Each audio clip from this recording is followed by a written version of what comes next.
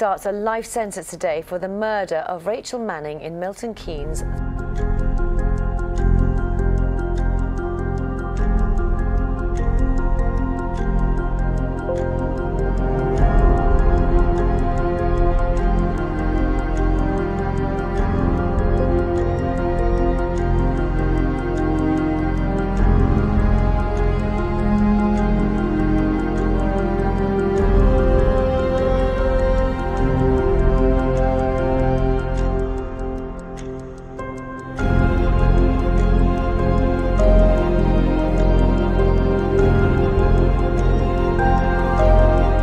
Today I'm going to look at the case of Rachel Manning, who was clobbered to death by Shahidul Ahmed. If you do end up liking this video, please subscribe.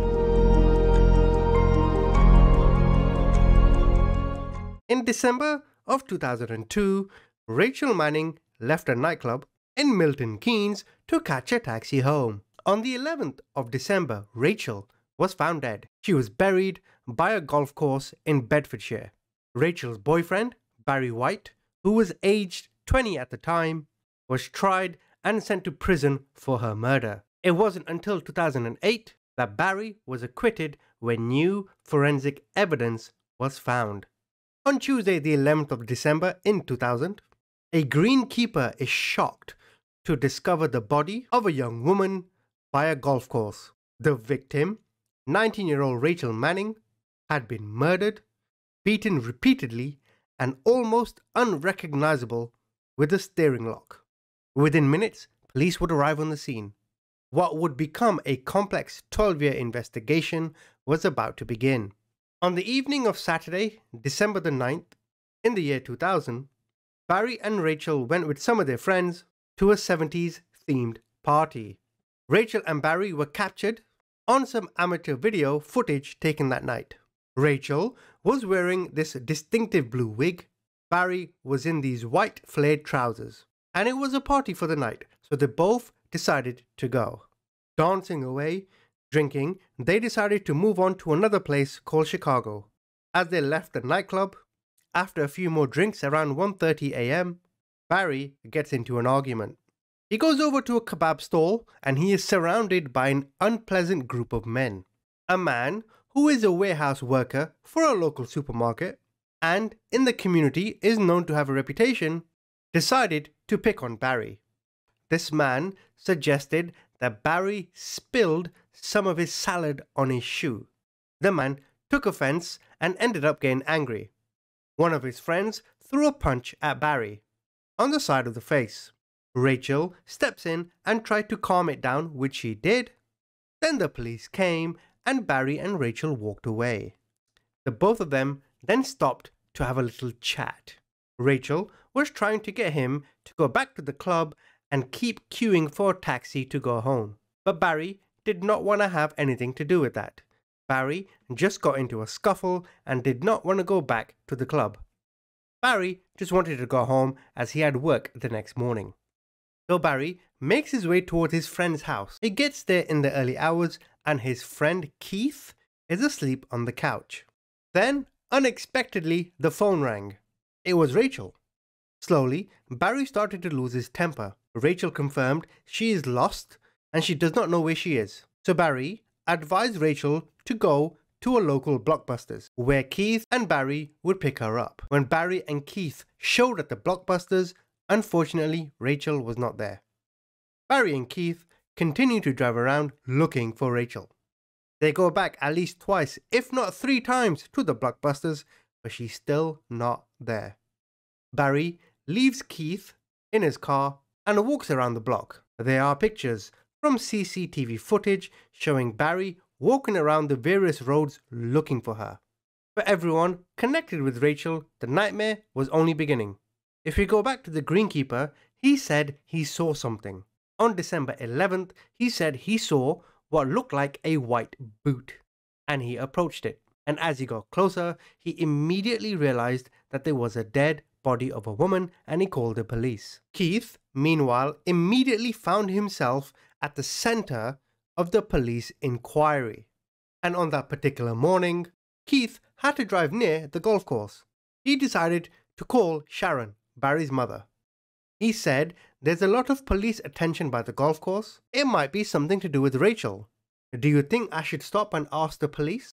So he went to the police officer and he asked what is happening, what is going on. And he told the police officer that his friend's girlfriend had gone missing a couple of days before and people were worried about her. So he asked if a body had been found. It was him doing that which then put him into the spotlight with the police, because the police interpreted that as classic behavior of a killer or someone involved with a murder coming back to the scene to see what's going on. It was this moment where Keith implicated him and Barri. Rachel was struck around 17 times. Most of her teeth were broken, her jaw was broken. It was a frenzied and brutal attack. She received a number of nasty injuries to her face, around the eye socket, the cheek, the head, and there's a suggestion being whoever had done it tried to mask her identity by causing injuries that would disfigure her face. In most cases, police look at those closest to the victim as suspects. So the police moved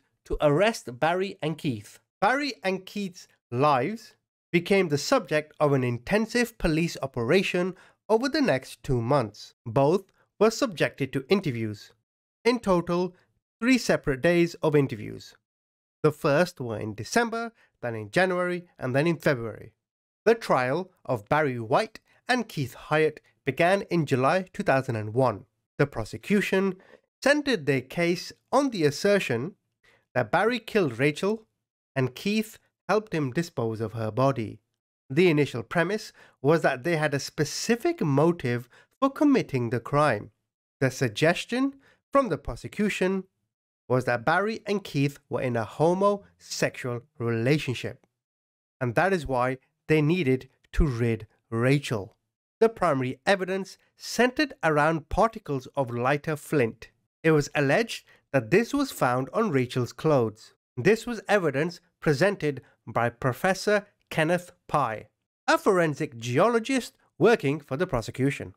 Without Professor Pye, the case against Barri and Keith would never have gone to court. It was the pivotal piece of evidence. They said that there were these minuscule particles that you wouldn't be able to see with the naked eye that were on the victim's skirt, and they were also on the van seat from Keith's van. And the expert said that finding those particles in both those locations on the victim's gut meant that she had to be in that van very soon before her body was left at the wood. And it was that bit of evidence that got the case to court. Barri White and Keith Hyatt in 2002 both were jailed for their part in the murder. The matter of Rachel's murder eventually came to the attention of a BBC television program. They did everything they could to possibly clear their names. Barri and Keith first submitted themselves to DNA testing. They also found, under controlled experiments, that you could get thousands of particles for every flick of a lighter. They also could travel around 2 meters. One concern that Keith always had was that he had a dog, and his dog was in the van all the time. And not once, when samples were taken from the van, was there any recollection of dog hair.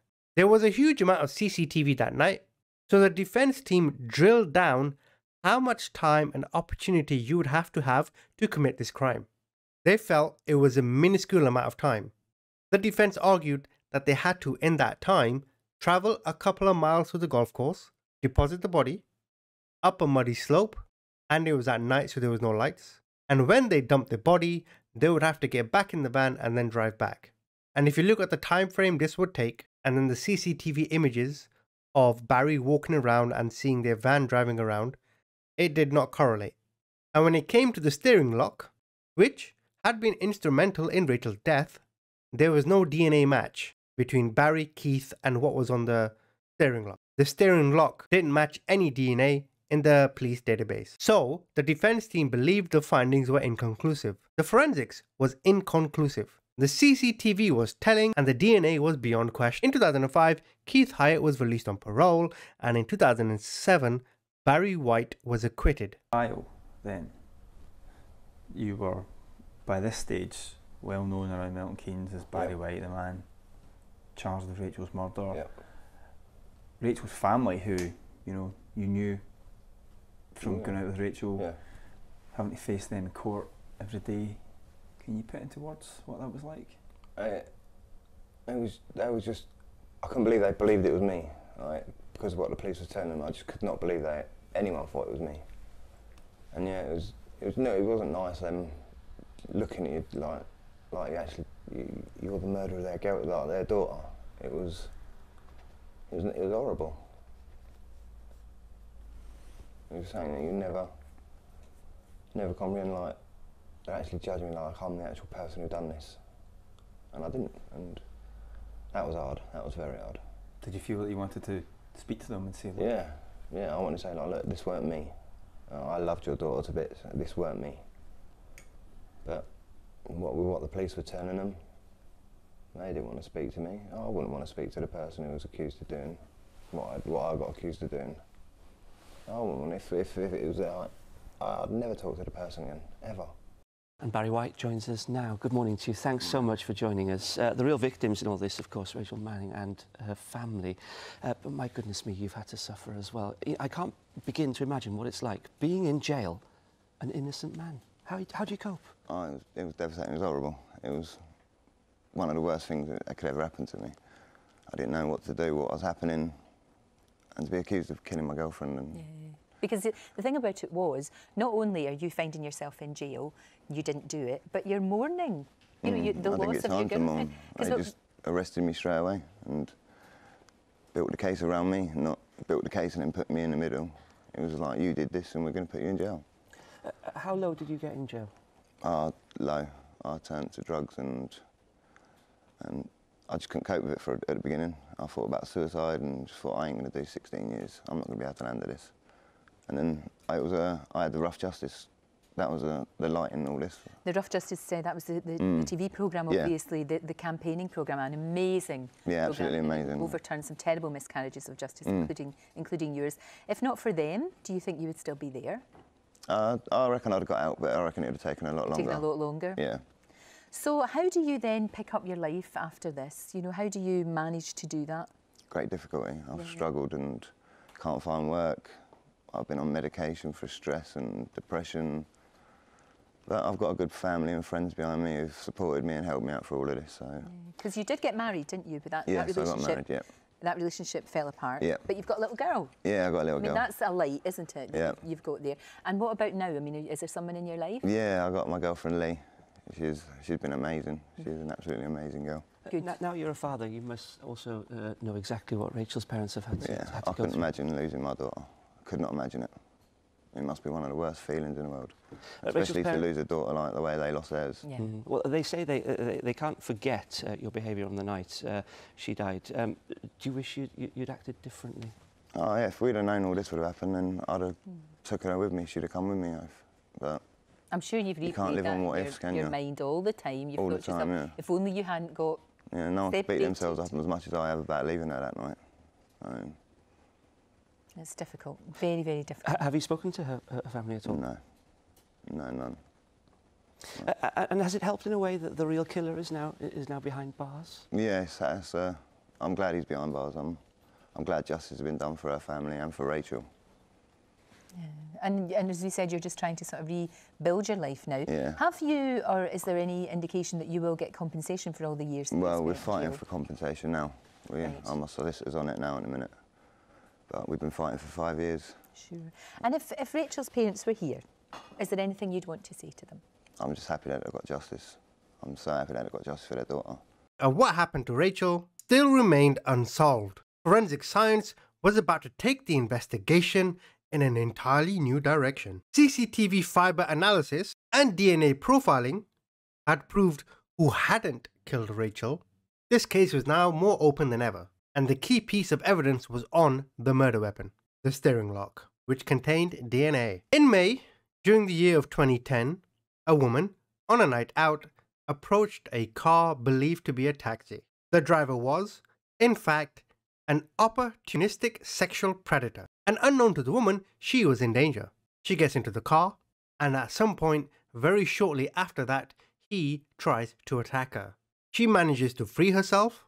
She gets out of the car and tries to run away. This is witnessed by a passer-by who can see that this young woman is in trouble. She escapes after being indecently assaulted, and even though the woman didn't want to call the police, she takes the registration plate of his car, and that decision would prove absolutely pivotal. The car's registration led them to a man whom the police knew nothing about. Now, a DNA sample from the crime scene didn't match anything against the police database. However, as Mr. Ahmed was arrested, he was now officially in the database and a match was found. Shahidul Ahmed is a UK citizen who lived in Bletchley, about 8 miles south of Milton Keynes. Mr. Ahmed was a restaurant worker, a chef, and he was of Asian descent. He was married and had 5 children. He was arrested on suspicion of Rachel Manning's murder in September 2010. The court heard how Ahmed had picked up Rachel on the night she went missing, in the pretense of being a taxi driver, sometime in the early hours. He assaulted her before dragging her to the golf course. He strangled her before battering her on the head with the steering lock. The court also heard how 2 specific pieces of forensic evidence proved Ahmed's association with the crime. A strand of his hair found in Rachel's clothes, and the DNA found on the steering lock. Mr. Ahmed was sentenced to life in prison with a minimum term of 17 years. First of all, Keith, if I could turn to you, a miscarriage of justice on an extraordinary scale. I just wonder if you could give us a little insight into what it was like for you in those years when you were jailed, you knew you were innocent, and the years were passing and nothing was happening. Quite frightening, really, because you went in there having this belief in the British justice. And I think we were both waiting for someone to come along, unlock the door and say, sorry, it's all been a mistake, you can go home now. But that didn't happen, and we learned to our cost that the British justice isn't quite what we thought it was. Yeah, and Keith, just to give us a sense, I mean, people have an impression that in a jail, a lot of people are saying, I didn't do it. How did people react to your always saying that I'm innocent, that I didn't do this? How did people react? Well, it does upset some of the the prisons inside, but most of them were pretty good, and after a while, the staff, they themselves start believing you, particularly when the BBC Rough Justice got involved with our case. OK, Keith, we'll come back to you in a minute, if we can. Louise, so you took up the case, as it were. Just kind of outline what happened and how you got to this conclusion. It's a long story, I know, but let's start a little bit at the beginning. It is. 11 years was our involvement in the case. Yeah. Keith's family wrote to us pretty much as soon as he was convicted and asked Rough Justice to take a look at his case. So I went off and met both men's families, sat with them for an afternoon and went through and got a picture of what they were like. And we then really just tried to unpick the evidence, to look at the overall scenario that had been put forward and to see whether it stacked up, whether or not this seemed likely. We then set about checking wherever we could anything which could be independently verified against what they said had happened that night. We checked that. So we checked CCTV, and when they said they were out looking for Rachel, there they were on CCTV looking for her. And one of the key things was the sort of timings involved, wasn't it? It was, absolutely. We broke it all down so that we could really plot where they were because of the amount of cameras around Milton Keynes and the amount of phone calls that Barry had made. We could work out where he was at various times, and we found that there was actually only a very small window of about 20 minutes where they could have been killing her and disposing of the body. So right from the start, that set off enormous alarm bells, as in, how likely is this? Are these guys really, these sort of super master criminals that have plotted this and managed to get away with this? So then we looked from there at the forensic evidence, which had really put them in the dock, which came down to particle evidence, which was on the victim's skirt, which was also in Keith's van, which an expert said was so unusual, it meant she had to have been in the van before she was killed. And once we started looking at that evidence, we found that that was based entirely on assumptions. Those assumptions hadn't been tested. And once we had them tested, the evidence crumbled and it all fell away. And Keith, the police, the detectives involved have apologised, I know, for what happened. What are your reflections now, knowing what you know about what they didn't do and the evidence they didn't uncover? Well, since that time, I mean, obviously the police officers had changed. I mean, the ones involved in this particular trial have been, I would say, excellent, and I admired their courage to come forward and apologise to us, because that's quite rare these days. And Keith, I mean, it would be, you know, it must have had a very, very serious impact on your life, what happened to you, and the fact that you spent these years in jail. Well, it did. I mean, one, you're away from your family, and my father during the time was not well, so it was quite annoying just not being able to get out and being able to help, being there for them at a time when they needed it. Louise, I know that you don't rough justice. You don't do rough justice anymore. It was axed by the BBC, sadly, in 2007. I want to now show you a press conference which was held by Rachel's parents. We believe Rachel would still be with us today if she'd not been abandoned by her boyfriend the night she was attacked, killed and brutally battered. It seems Rachel's parents were not fond of Barri in the first place. Either way, my conclusion on this story: this is a case of police negligence. But I always feel there's someone that is missing out during a crime story. For example, the police got their conviction. Regardless of how they got there, they got there. That's a win for them. Barri and Keith are free. That's a win for them. What about the parents of Rachel? Did they get to question Mr. Ahmed? Did they get to speak to him so he can provide closure? As I mentioned, while the police and the suspects are now living in relief, the parents are still in despair. Maybe it's a crumb of comfort to know eventually what happened for the parents, but no parent should ever have to witness their children dying.